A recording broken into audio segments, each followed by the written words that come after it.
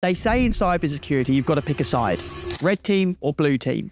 But in 2025, things aren't that simple anymore. Hey everyone, Luke here. Welcome back to the channel. And if you're new, welcome. I'm a career coach and cybersecurity recruiter. And my goal is to help you in your career and your cyber journey. Now, I actually covered this topic about a year ago and people seem to enjoy it, but a lot has changed since then. So today I want to give you an updated look at the red team versus blue team debate from a recruiter and career coach's perspective. We'll talk about what they actually do, the blue team and the red team, how the job market shifted in 2025, and which path might be right for you. So let's get right into it. Section 1, the basics.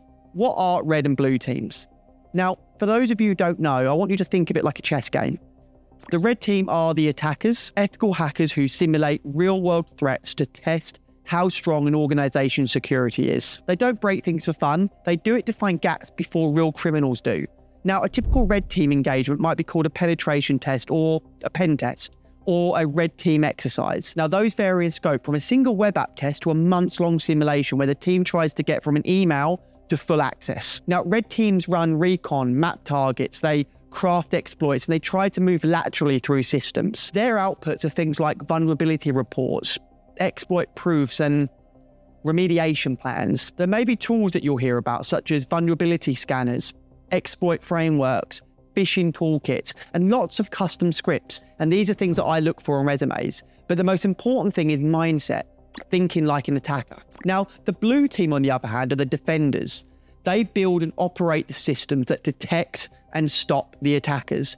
So that means turning detection tools, monitoring alarms, investigating suspicious activity, and responding to incidents. Now, a typical day for a blue teamer, especially a SOC analyst, for example, can include reviewing alerts, chasing false positives, and working with engineers to harden systems.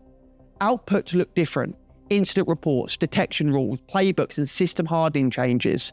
Now, tools that you'll probably hear about, you have SIEMs like Splunk or Microsoft Sentinel. You have EDR tools, so endpoint detection and response. So you've got cloud security controls and automation scripts to reduce manual work. And how do they interact though? Well, traditionally, red attacks and blue defends. Then red writes a report and blue fixes things. So once again, red attacks, blue defends, red writes a report, blue fixes things. But in practice now, they often work together, and that's called purple teaming. And what that is a collaborative loop where red tests and blue improves detections and both tune the environment. So red finds gaps, blue closes them, and both learn from each other. Now, from a hiring perspective, employers value people who understand both sides because that means better defense and a clearer remediation. Okay, moving on to section 2. So what's changed in 2025? Well, a year ago, the line between red and blue was pretty clear. But today, automation, AI, and threat intelligence have blurred those boundaries. For example, blue teams now use AI-driven detection tools like Microsoft Copilot or CrowdStrike Charlotte AI to analyze logs and alerts faster, which means red teams are also using AI to generate payloads. They simulate phishing campaigns, and they even find vulnerabilities faster than ever before. So now we see more purple team collaboration, where the two sides work together to strengthen security instead of competing. And this has been a lot more prevalent in 2025. Okay, section 3, red team path, the offensive side. So let's talk about that. Now, if you enjoy problem solving, you enjoy puzzles, and you enjoy thinking like a hacker, then this path might appeal to you. Typical roles include penetration tester, ethical hacker, red team operator, exploit developer. And there are key skills that you need for this, such as networking fundamentals, scripting. So you need, I advise to look at Python, Bash, PowerShell, for example, vulnerability analysis and social engineering. These are all key skills that you'll need. But let's go a bit deeper. What do red teamers actually do? Well, they start with gathering as much information as possible about a target, domains, IPs, technologies used, even staff names. Then comes weaponization and exploitation.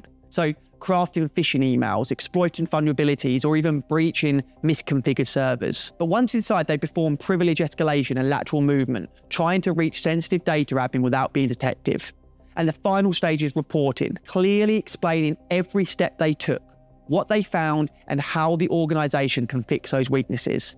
Now, it's a high pressure and detailed work. You might spend hours trying one exploit that never lands, then find a simple misconfiguration that exposes everything. Now, you might want to know about common certifications to go with this. So start with looking at the EJPT. This is a great starting point. Now, once you've got a little bit of experience in that, look at the OSCP. This is still the gold standard.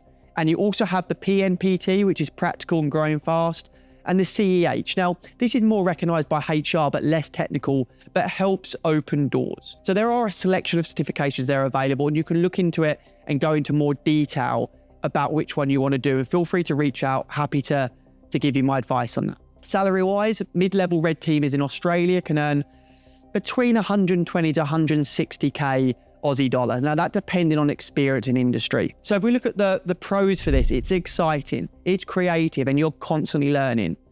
Cons, you may argue it can be high pressure. That might not be for you. It's not for everyone. It's highly technical and documentation heavy. Accuracy is everything. So something to bear in mind if you're thinking about going down that path. All right, moving on to section 4, the blue team path, the defensive side. So let's talk about what the blue team does. So if you're more analytical and you like the idea of protecting systems rather than breaking them, then blue team is probably your path. Common roles include SOC analyst, incident responder, you have threat intelligence analysts, you have security engineers. Key skills, you need to learn things like SIEM tools like Splunk or Sentinel. You need to know how to log analysis, networking, cloud security, and scripting for automation. They're probably the key skills that I look for on a resume when looking at more entry-level blue team roles. So what does that look like day to day? Well, a blue teamer begins by reviewing system alerts from across the network. Things like failed logins, file changes, or network anomalies. These are things that are common. They correlate events across different tools to spot suspicious behavior. Now, if an alert looks serious, they open an incident ticket and then they start investigating. This might mean tracing the source of an IP address, isolating an effective endpoint, or working with IT to block any malicious traffic. They also do threat hunting, so they proactively go searching through data to find indicators of compromise before an attacker causes any real damage. Now, after an incident, they lead the post-mortem, which is writing up lessons learned, improving detection rules, and briefing leadership on risk reduction. And that's where your communication skills come in, which we've talked about before. A soft skill that's very important because you need to be able to communicate with stakeholders and other leaders in the business. Now, if we talk about certifications to consider, CompTIA Security Plus, gold standard for entry level, definitely recommend this. You also have the CYSA Plus, which offers solid foundations. Other ones to think about down the line, you have the GCIH, which is incident handling. And then now, if you're going down the cloud route, look at the Azure Security Engineer or the AWS Security Specialty. Once again, cloud is in a big period of growth and will continue to do that. And it's an area I do recommend looking at. I've done other videos on this and I'm happy to do more. But definitely think about those certifications if you're going down that route. You're looking at salaries. They typically range here in Australia between 100 and 140k, and blue team roles often have more consistent demand because every company needs defenders. And just to be clear on that, that isn't necessarily an entry level. That would be the average median price of blue team roles in Australia. So let's talk about some of the pros of being in the blue team. Well, it offers strong job security, great pathways into leadership, and there's a constant collaboration across teams. So if you're someone that likes liaising with the business and liaising with other people, this would suit you. Cons, you could argue it could be repetitive early on. There's lots of monitoring, lots of triage before you move into proactive security engineering or architecture. But once again, have a think about this when you're trying to weigh up which one you want to look for. Okay, section 5, a recruiter's insight and what's hiring in 2025. So here's what I see in the market right now. Now, once again, I can't possibly cover every geography here, every part of the planet. Obviously, I can't. So if we talk about Australia, the UK, and the US, blue team roles are still hiring at a faster rate. There's a massive demand for SOC analysts, security engineers, and cloud security specialists. Particularly cloud, I'm really seeing that growing. For red teams, jobs are growing too, especially consulting roles. That's what I'm seeing. But they're a smaller share of the market, and companies usually want candidates with 2 to 3 years of defensive experience first. So if you were to ask what my advice would be, well, if you're breaking in, start blue. Build your foundation in detection, response, and system hardening.